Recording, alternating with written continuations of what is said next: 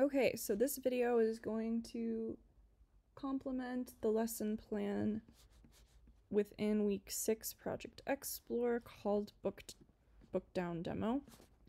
And what these instructions are for is creating a Bookdown document of the exercises in lesson 3.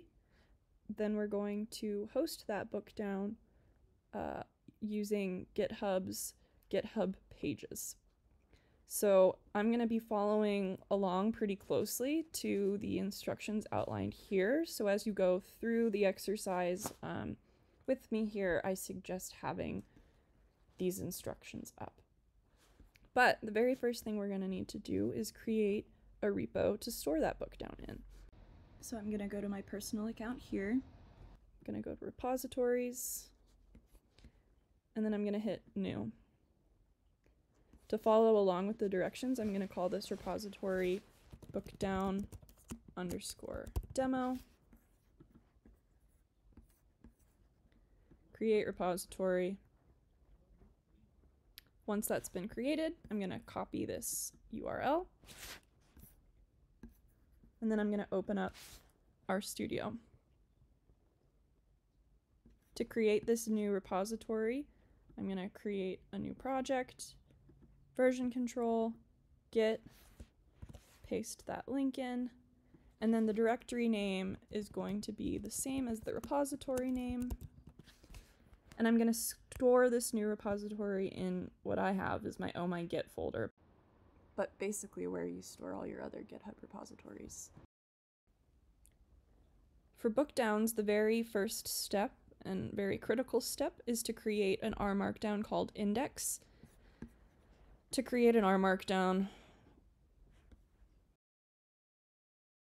we can go to new R markdown, and instead of filling all this information out, we're going to just create an empty document. So to follow along with our exercises listed in the week 6 repo here, what we're going to want to do is fill that R markdown with some text. With arguments that identify that the work within this repository is going to be knit as a Bookdown. And then we're going to save it as index. This part's really important. It needs to be called index for the knitting to work properly. To give each chapter a name in our Bookdown is to provide at the very top of the page just one hashtag and then the name of that section that we want for it. For here, I'm just going to call it an introduction since this is kind of our header page, is how I like to think of indexes.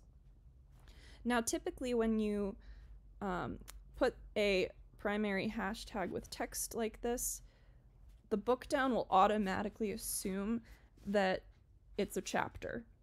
However, we don't really want this first R markdown to actually be a chapter. As I said, I kind of think of this as like pre-chapter stuff. So a way to make sure that R doesn't actually consider this a chapter is to use these curly brackets and then a dash within them. Basically saying, I want this header to exist within my document, but I don't want you to explicitly call this a chapter. And then like any other R markdown, after you've given it a name, you can just start adding whatever sort of introductory text you want. So loop-a-doo-loop-loop-loop. So I'm going to save that. Looks good. Now that we have our cover matter and introductory materials, let's add in some chapters or R markdowns. For the sake of this Bookdown example, I'm going to populate this book with lessons that we've already done, specifically lesson 3. So what I'm going to do here is I'm going to leave RStudio and just go into my file directory here. I'm going to find my week 3 APIs and iteration, and I'm just going to copy and paste all of these R markdowns into my Bookdown Demo folder. And as you see, I did that. They immediately populate here in the files console. So we have 3 new chapters here, represented by each one of these 3 R markdowns. However, there's going to need to be a bit of tweaking we need to do to them, since we're just copying and pasting a previous, workflow in. One of those being that no chapters should have this YAML header included on them. The other thing is that we need to give them that chapter name. Here I'm just going to call it APIs and iterations. The other thing to keep in mind is that our markdowns that go into Bookdowns can only have one chapter name, which is that primary header. So because we created this lesson plan without thinking it would become a Bookdown, I've got a couple extra primary headers. We don't want that. R will get really angry and not understand why there's 2 chapters within 1 chapter. So I'm just going to go through each of these R markdowns, find those headers, and just add a hashtag to them.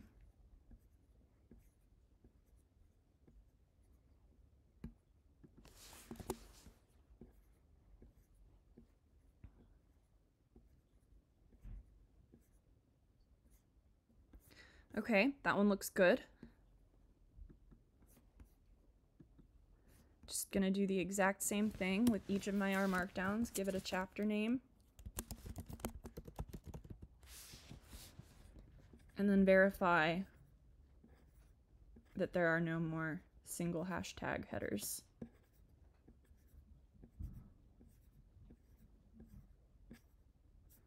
Great, that one looks good.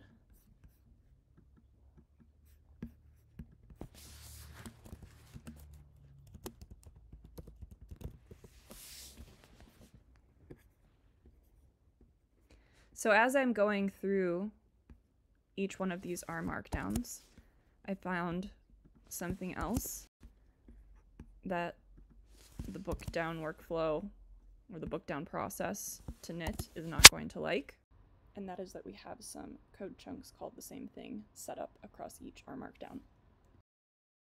So if you remember from a few lessons ago, Caitlin talked about that for in any given R markdown, you can't have the same name given to every code chunk. This wasn't a problem previously because each one of these 3 R markdowns were in fact individual R markdowns. But the way Bookdowns are made is that each of these R markdowns get merged into one, essentially. And so during that process of merging, you end up with 3 code chunks of the same name from each of these, right? So we're gonna just need to get rid of those or rename them. I'm just gonna get rid of them. Naming code chunks can be really helpful in some cases, but when making Bookdowns, not so much. So we're just gonna get rid of them, and from my personal experience, I recommend not naming them, or if you do, just being very clear and mindful of the fact that you can't have any code chunks named the same thing. But with that, we have all 3 of our chapters ready to go. You may be finding yourself wondering, how does R Markdown know the order in which these chapters are going to go? Well, by default, Bookdown will place them alphanumerically. So in this instance, the way they were written originally actually is going to work out, right? Because O1's going to go first, O2, O3, etc. So our last thing that we're going to need to do here is add an additional YAML file that gives our Bookdown some tailored settings. One of those that's really important in this example in particular is the fact that we know we want to host this Bookdown on GitHub. Well, GitHub has a very particular way of identifying and pulling out the product within a repository to post online, and that's through a folder called docs. So to create additional settings within our workflow, we're going to create this, what I said is called bookdown.yaml.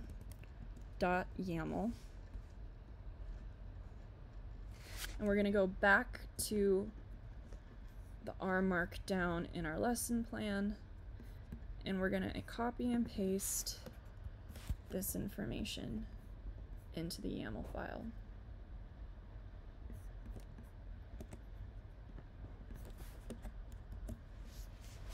So this Bookdown YAML, as I said, provides additional information or customization to our Bookdown. The list goes on and on as far as what arguments you can actually add to this Bookdown YAML.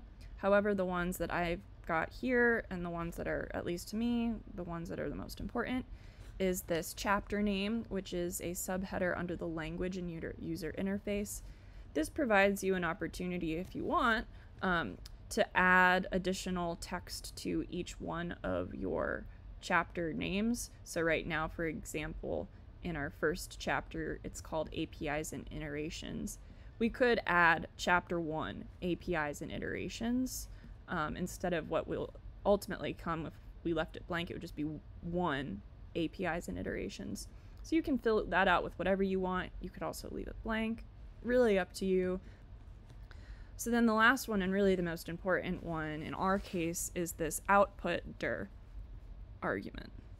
What this is doing is essentially calling explicitly out that we want the final Bookdown product to be located within a folder called docs. So with that, I'm going to save it. And looking at the files within our repository here, we have everything we need to be able to actually make it. So if you haven't done so already, in your console, let's go ahead and install the package Bookdown. I think I have that somewhere in here.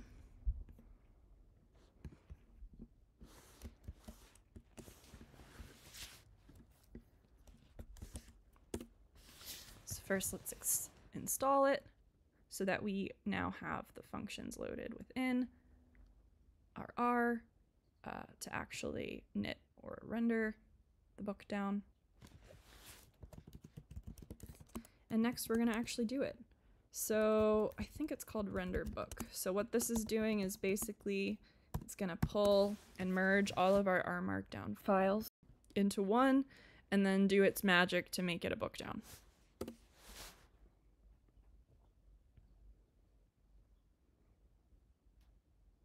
We know it worked because it says the output was created. Sure enough, it's located within our docs folder, which is was an argument that we put within our Bookdown YAML. To view the document itself, you can go into the docs file, and as it's listed here, index.html, the full document will actually be housed within this single HTML file. And look at that, we got it. Looks good. Bookdowns are great, so you know, from one chapter you're able to scroll down, and then if you want to move into the next chapter, you have the option of going left to right through the chapters. You've got this nice table of contents that you can actually hide by clicking that button or keeping it. You can search for words. You have some formatting options as far as text size, text font, and then overall formatting of the background and such. So it's pretty handy. So as it is right now, you could start sharing that index.html file out, but wouldn't it be better to host it on a website and just send the link to whoever it is you want to have see it? So that's where we're going. First step to do that is to save, commit, and push all of this newly acquired Bookdown stuff back onto GitHub.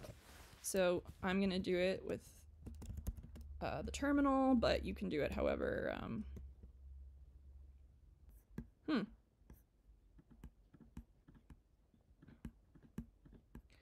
I don't know why it doesn't like that, so I'm just going to do it through here.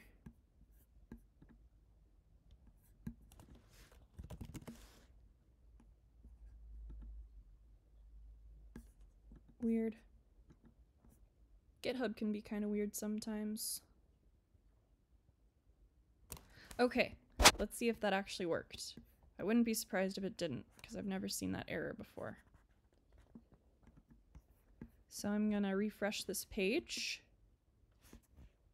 And sure enough, it did work. So now in my personal GitHub here, we've got all of those RMDs we created, as well as that final Bookdown document in here. So the next thing we're gonna do is create a GitHub page for this so that we can actually create a URL that we can send out for people online. So we go to our settings, pages. Here we're going to select the main, meaning we want to use our repo.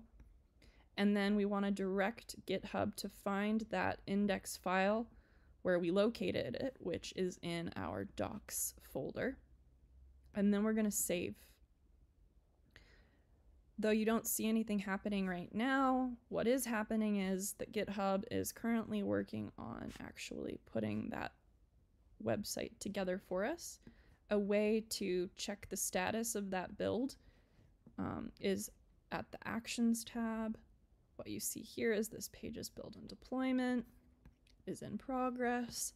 And so that thing will keep circling and changing colors. And we know that the website is actually up and live when it becomes a green check, which takes about a minute or two. So we'll just wait. Awesome, got that green arrow.